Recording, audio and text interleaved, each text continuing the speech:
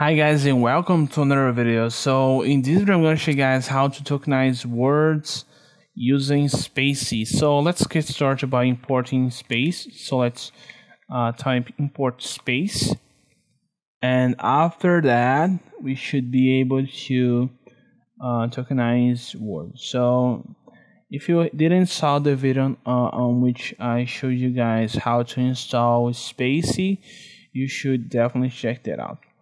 So let's create a new object called NLP, which is going to be equal spacy.load. I'm going to load the English model. Okay. So after that, I should be able to. So let's create a sentence. You guys need to convert this to Unicode. So let's say that I want to have a sentence such as this is a text. Okay. So I have this object sent. So if I want to see all the parameters that I have those parameters. So doc returns document. If I type sent, I also return documents. If I want to access the first token, I could do this, which returns the first word. So to show all the tokens, I could do for token and send and print token. Okay, so it's very simple. As you guys can see, Spacy is very interesting. Okay, it's a very interesting API or library for natural language processing because it's very powerful.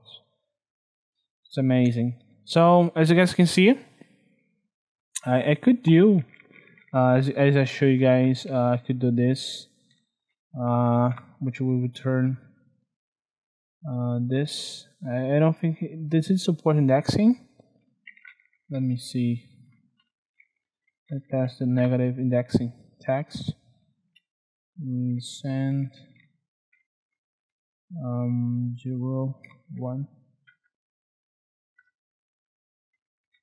Yeah, I don't think it supports indexing. Let me see.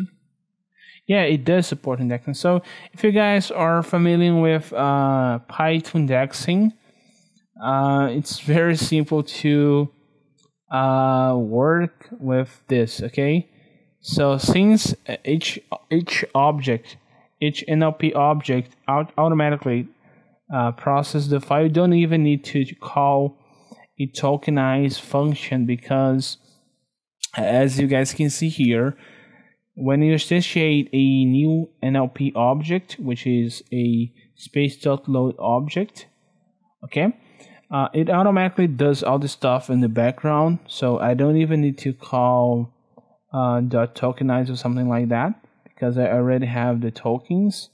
So if I want to print, let me see. Let's convert this to a list. Yeah, so if I convert this to a list, as you guys can see, I have all the tokens. Okay, so it's pretty easy. It's actually way more easy than using other NLP libraries. So okay, so for this video, this is it guys. I hope you enjoy, and see you guys next time.